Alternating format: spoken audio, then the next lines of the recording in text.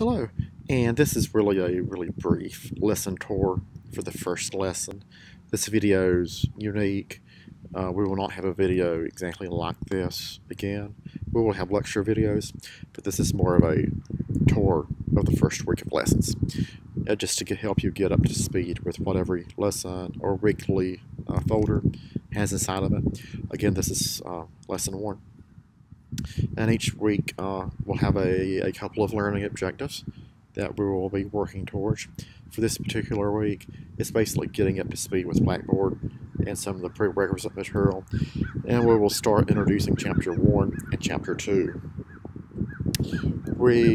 I do have a file that I created many years ago, Success Hints for Online Students, that I do encourage you to download. Maybe not necessarily print out, but scroll through.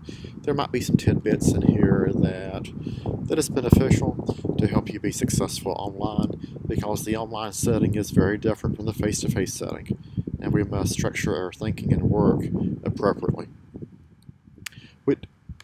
Excuse me. We do have discussion boards. Generally 2 discussion boards per weekly lesson, and they're graded based on the number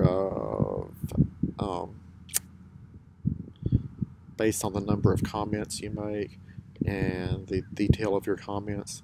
I have included a discussion forum grading rubric of sorts that will help you see the things that I'm looking for. Please take note that each discussion board is only worth 10 points. This rubric actually says it's worth 15 to 20, and that's not true.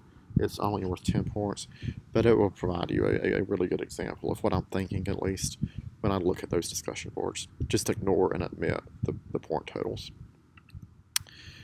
We do have textbook readings for each lesson.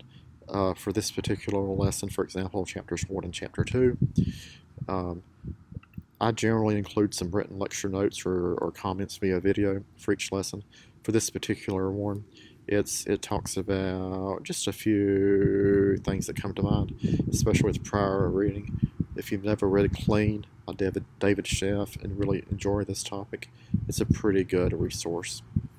I talk about that particular book, and I include just a few words about our class.